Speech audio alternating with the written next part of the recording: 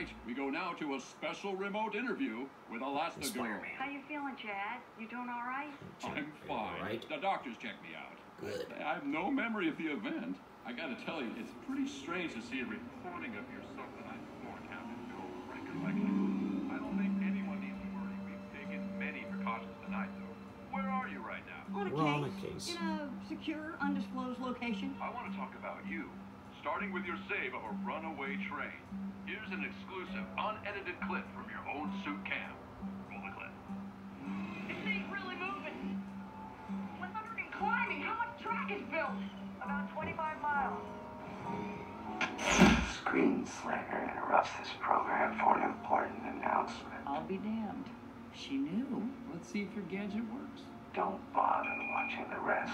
Gotcha. Elastigirl doesn't save the day. Save the day. She only postpones her defeat. And while she postpones her defeat, you eat chips and watch her confront problems that you are too lazy to deal with. Superheroes are part of your brainless desire to replace true experience with simulation.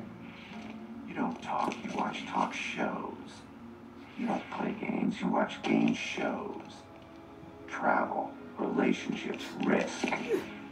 Every meaningful experience must be packaged and delivered to you to watch at a distance, so that you can remain ever sheltered, ever passive, ever ravenous consumers who can't bring themselves to rise from their couches, break a sweat, and participate in life.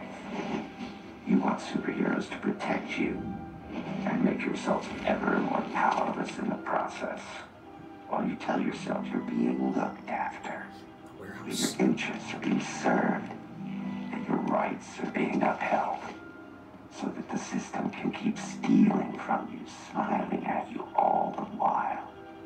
Go ahead, send your supers to stop me. Grab your snacks, watch your screens, and see what happens.